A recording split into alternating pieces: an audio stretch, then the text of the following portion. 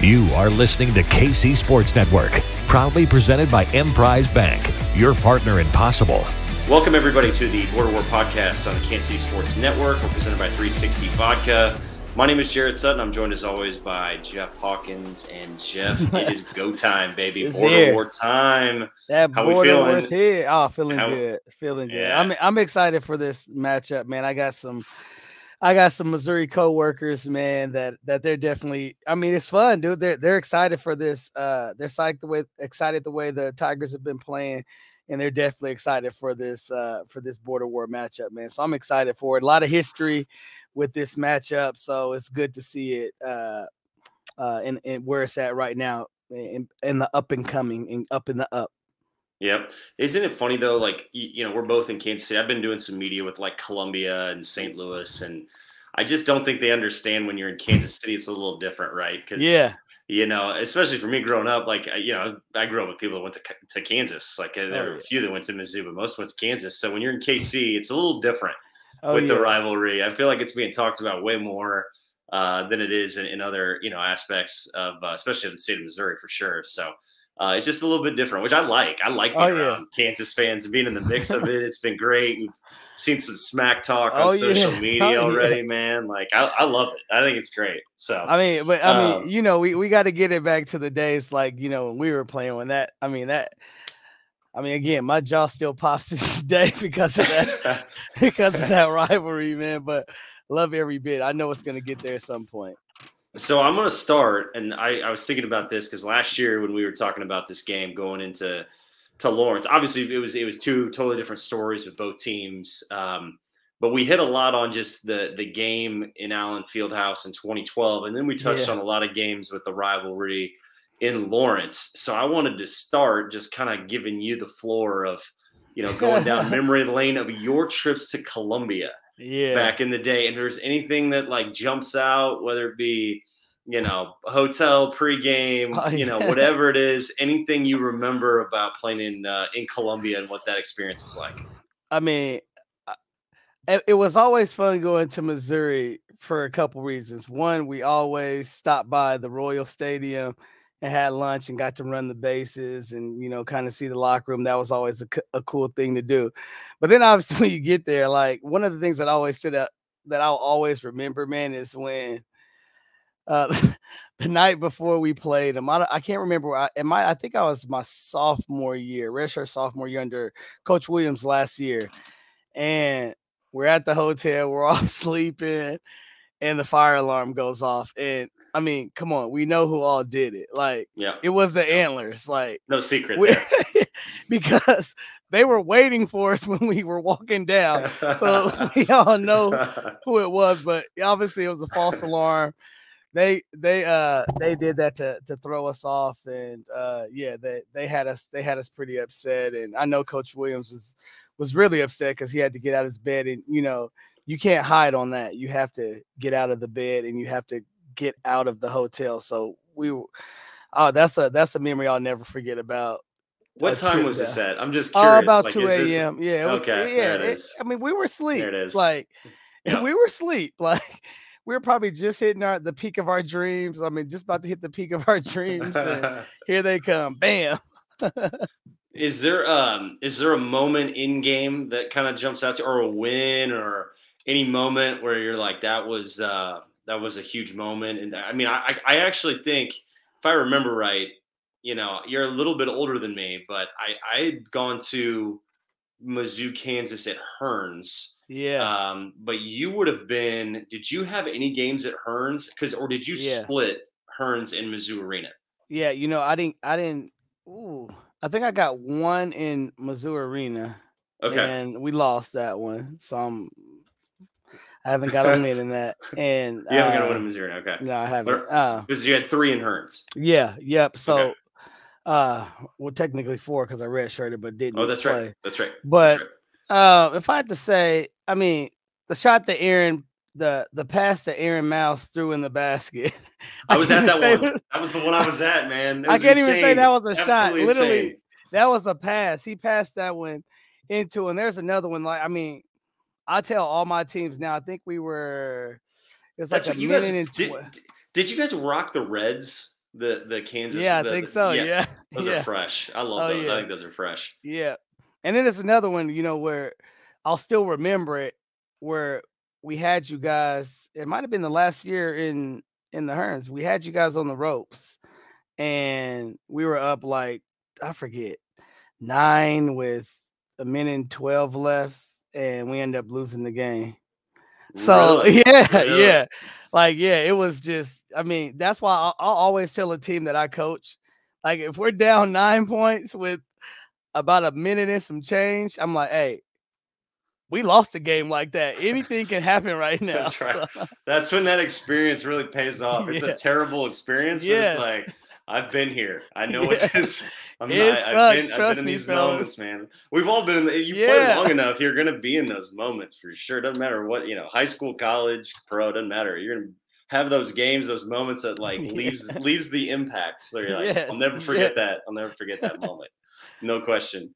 When you think back to like playing in Hearns, because I think you have a great perspective, because we had some battles in my era, 08 to 12. Yeah. You guys had some serious battles with Kareem and Paulding and Clarence. And, like, those are some great games, man. And those are games that I like. That's when I was really bought into the rivalry, because it was just, you guys were rolling. But Mizzou was a solid team with Quinn. During that run, like, you guys had some serious matchups.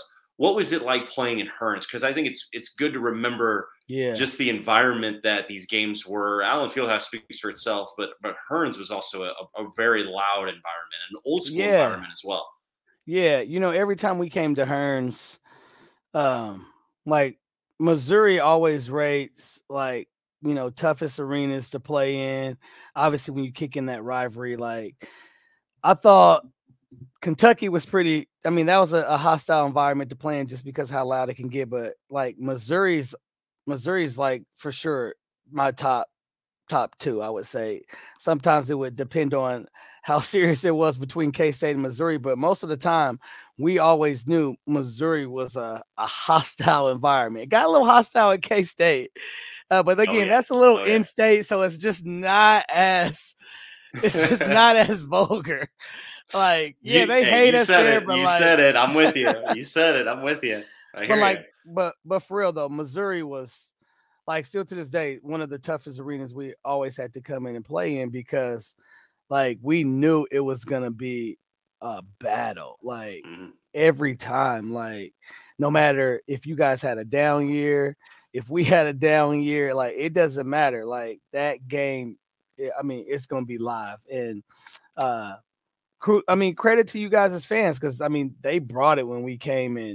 We just knew coming to that game, it's not gonna be easy. Literally, their sixth man is crazy. So you better come ready and prepare. Otherwise, it's going to be a long night. Let's dive into this matchup. A tale of two different teams. Yeah. The Mizzou side, it's a lot of veteran transfers, a freshman, a talent from KC and Aiden Shaw that we've talked about, very athletic. This is a Missouri team that, they have Isaiah Mosley, who's a Columbia kid, and DeJuan Harris, who's a Columbia kid. So I want to start there with just what when you put yourself in Isaiah Mosley's shoes or DeJuan Harris's shoes, it's a homecoming for both.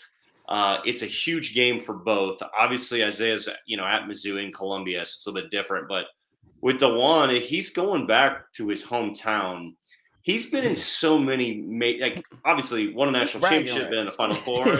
But this feels like it could be a little bit of a different feeling for him. I don't put it past him, because I think he's such a composed kid, and I think he's so tough and mature and smart, and just does everything, like blocks out noise and all that stuff you want in a player. What do you think is going through DeJuan Harris's mind right now? Like, going home knowing he didn't get recruited by Mizzou. He goes to Kansas, wins a national championship. There's so many storylines I find interesting in this matchup. Yeah, it's if I could break down this matchup, probably it's just gonna be like, they're gonna be thinking like, who's the king of the city? Like, that's right. Like when it comes to this basketball, yeah. When it comes to this basketball, like, hey, yeah. Winner this, yeah, that we got keys to the city. So I mean, but again, like you got two guys that care about that city, that are gonna try to show out for that city. So I mean, Dewan's gonna have a chip on his shoulder as well, saying, hey, I never got recruited there. They never gave me a look. I wanted to be here. I did win a national championship. So he's gonna try to find some ways to create a chip, and so is Isaiah. So they're both gonna have ways to try to create a little rivalry amongst themselves within the city that can give them maybe that edge. But it's gonna be fun to see both of these guys go head to head. And while they're, trying to play for their teams and play for their city as well too. Yeah, absolutely. Yeah. I think too, you look at it, I think both these guys could really be the difference for both teams. Like I think Dewan, leading the charge, not turning the ball over, getting guys involved. I think Isaiah Mosley has to be really good. I'm sure he's going to be coming off the bench, but I think he's got to play extended minutes. And he had a DNP against Wichita State. There was rumors he was sick, and there was other things going on. He played 6 minutes against SEMO. So I just feel like there's some unknown with him. But I think if he does, if Coach Gates cuts him loose and he's playing 20-plus minutes, I think that's going to be a fun matchup to have two Columbia Rockbridge kids, on Mizzou Arena floor in Mizzou, Kansas. Yeah. First time back in Mizzou Arena. I think that's just a really cool storyline. And both those guys are really, they're different in ways in terms of position and skill and that type of thing. But both those guys are just absolute dogs too. I love the game, and I think that's going to be a fun matchup. But when you talk about Jalen Wilson, I think is the best player in this game. I think he's the guy that I circle for Kansas. He's averaging 21 and 9. He's passing the ball really well. Like, I think Grady Dick could shoot Mizzou out of this game. Mizzou has struggled to guard the three-point line. I think that's a big area of this game. Kevin McCullough's got to be good defensively.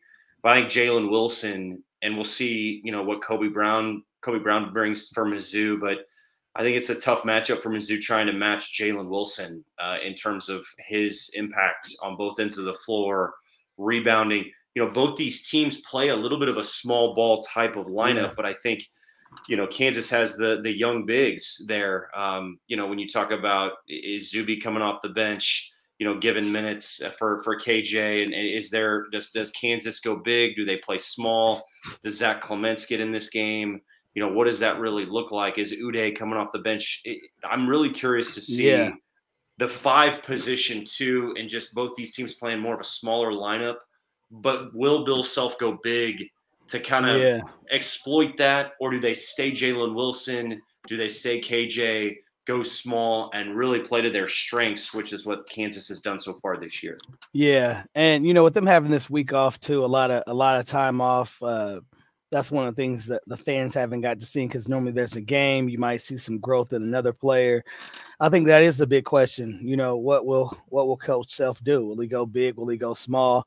Have Zuby and Ernest and those guys and Zach, are they showing Coach what he needs to see in order to feel truly confident that they can give him valuable minutes? So I think that's going to be a question on what he's going to do as far as that look, and how he handles his rotations and subs this game. But I think worst case scenario, he's going to stick to what has been working with. And again, I think that goes to at the top with Jalen Wilson. I think he can get the name right now of just Mr. Consistent. He's been very consistent, very efficient this year, very locked in. So I really look for Jalen to have a great game, be locked in. And a lot of these guys are really starting to understand what the rival each year goes by. This is their second time really kind of understanding the rival. So I think these guys, they'll be locked in. Dewan will be locked in from a different avenue with it being a hometown game. But, a lot of these guys are starting to get the gist of what the rivalry slightly feels like. And I know for Grady Dick, I know he's, been in this area and heard about the rivalry. So it's going to be interesting to see what he can do in this type of an environment. It's a different environment. And, it's not the It's not like the friendly that was last year, and with the charity event that raised over $1 million that they did a while back as well too. This is real when it gets home and a home now. It's not that neutral site, so it's going to be interesting to see how these young guys handle this environment that I thought was definitely top 2, and in all my experiences playing in opposing arena. So it's going to be a fun game. I think these guys are going to be locked in. Coach Self does a really good job of getting these guys game prepared and ready for what you call quote unquote war, which will be this border war. So they're going to be locked in. They're going to be talking about the history of this. So I expect these guys to come ready to play. So let's transition here to really, you're touching on a point that I wanted to kind of build on. Is a lot of these guys, they're not familiar with Mizzou, Kansas, the Mizzou, Kansas rivalry.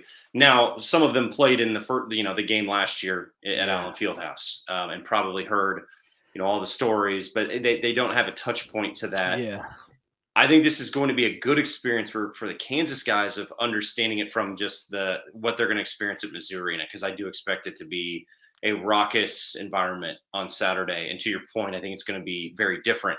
And I think that's something. It's going to be loud. It's going to be loud. And we can touch on this just of our experiences, leading into a Mizzou Kansas game. It always felt different too, like leading into a game, because you just knew the fan bases were so, the history of it was always there, top of mind in the short distance, and it's state line, it's Missouri, Kansas, and that carries some weight. And you mentioned Grady Dick. Like, I'm sure Grady Dick, being a Wichita kid, like I'm sure he gets it. I'm sure he will. He grew up a Kansas fan, so I'm sure he saw it. But I think this is an important time. Dennis Gates is in his first year at Mizzou, so this is his first experience with the rivalry, and he's had Norm Stewart come back quite a bit over the last few weeks to, I think, shed some light on what this really has meant to the schools dating back years. I think there's some teaching here. And as you know, as a coach, motivating is such a huge factor of coaching, right? Getting that inspiration and motivating when things get, when you get into a lull, or when there's got to be ways to motivate and get an edge. Every coach wants to find it. I'm really curious how Coach Self carries himself in like team meetings with these guys, because he's coached in the rivalry. He knows it, but he's going to have to teach it. And it's just going to be a different environment for them going to Columbia. Yeah. And I think I think they're going to be pulling out some of the old clips.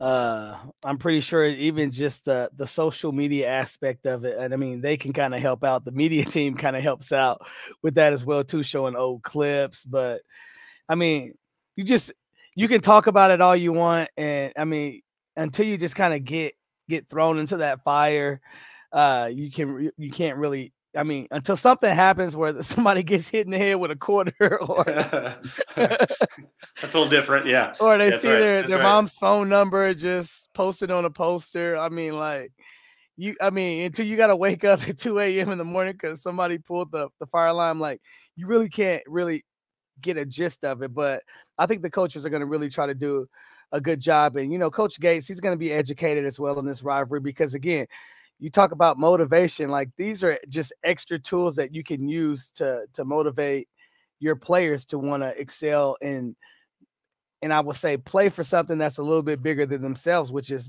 playing for the fans, playing, for this rivalry and trying to get one for your school. So I think both teams are going to be amped and ready for this game. I know the fans will. Absolutely. You touch on too, just a big piece I think in this game to look for is depth. And we talked about Kansas's bench, because to me, I think it's really interesting when you look at this team's Jalen Wilson, Grady Dick, Kevin, and DeJuan. Those four guys can steer the ship for Kansas any game, and they could put their handprints all over this game, and it'd be a runoff. The bench to me is the biggest factor that could sway if things get tight, because Mizzou plays 9 guys, and one of those guys off the bench is Isaiah Mosley. Aiden Shaw comes off the bench. They trade Gomillion, who's a transfer, but an elite level defender that can really make some things happen off the bench. It's going to be a little bit of a different game than obviously last year when we were talking about this matchup. I think everybody kind of knew pick your score, right, of what Kansas is going to do to Mizzou. I expect us to be a little bit more competitive. And I think for Missouri, they haven't played. This is obviously their biggest competition, the best defense they've faced, a championship pedigree program in Kansas. So it's really unique of just where both these teams sit, and how they just break down from a personnel standpoint. Kansas at the top has guys that can take over a game. Missouri, it's the depth, and they still have guys that if they play well, they've had 4 guys lead them in scoring at different times throughout the year, and they can really score the ball. And I think that's a big piece of this game of just what team really puts their stamp on this game in terms of pace, in terms of style of play, in terms of how they dictate the tempo of the game. I think is really going to play a big part in the game on Saturday. Yeah, and like you talked about, it's going to be a good game, and this is going to be a different scout. Coach Gates brought some guys over from Cleveland State with him, so it's a different scout than it was for last year for Coach Self's team as well too. So it's a whole different animal this year with the Missouri Tigers. 7 of their guys are. I would say 5 of the 7 are in double figures. I would count 7 in double figures. You say they're averaging double figures because it's, right around 9 points, 9.2. But 5 of their guys are in averaging double figures this year. So it's a lot more balanced scoring than it was last year. So it's a little bit tough for Scout. So you can expect that on that end for the Tigers, for Coach Self to, obviously be making trying to make adjustments for that behalf. But it's going to be a fun game. It should be a more up-tempo game, I would think. Obviously with Missouri's ability to score the ball better than they did last year, and they're defending as well too. It should be a good game. And you know what? If you you don't have to be a fan. If you're a Missouri Tiger fan, you don't have to be a Jayhawk fan, and vice versa. But the fans know about how much it meant to them about this rivalry and the border war. So I think it's going to be a really good showing between 2 teams. You got both teams shooting 35% from 3. So both teams shoot pretty consistently in terms of. Now, I think with Missouri, it's more a variety of guys that can make shots. And for Kansas, obviously Jalen and Grady can really shoot the ball, and could probably shoot Mizzou out of a game. I think it's really interesting. Mizzou's averaging over 90 a game. And again, they're 9-1, or excuse me, 9-0 right now. And they really Wichita State on the road was a good overtime win. So a lot of those numbers are against, competition that they should have taken care of. But as we've seen, they got multiple guys that can score it. Demoy Hodges, the transfer, he's already had a 30-point game. So it is going to be – I still think Kansas is such an elite-level defensive team. I really am curious how this game – I think in the first 5-10 minutes you're going to really find out a lot, because this game could be a track meet, or it could be a possession-by-possession game. It could be a slugfest, And that's what's great about rivalry games, is you just don't know how it's going to play out. Yep.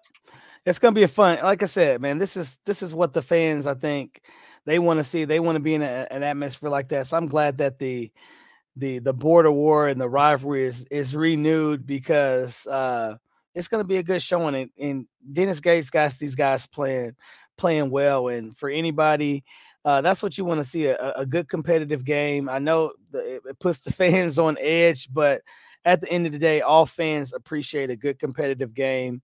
I think whether their team loses or wins, because how hard your guys played and how much they left on the floor. So I think we're going to see a really good competitive game that is definitely more competitive than what it was last year. I agree. Where are you watching the game? I'll be watching. I'll actually be doing some studio stuff for ESPN Plus. So I'll be kind of watching it in the field house, in somewhere in the field house where it's lonely. Nobody will be in there. Yeah, you won't get any alarms. You won't get fire alarms pulled, nothing like that. You'll be good. We'll be good. It'll be a fun matchup. Jeff, as always, appreciate your insight. Always. It's great to have the border war, man. Yes, as we've talked about this before, it's great for Kansas City. Traveling across the country, seeing all college basketball and hearing about the rivalries, I just kind of deep down, like Mizzou, Kansas, it's such a special rivalry. It was. So, I can't say it was. I can't say it was. It's coming back. So it's coming back. It is. It's coming back. All right, Jeff. Good talking to you as always. Good chatting with you, and we'll catch up next week. You bet, bud. See you.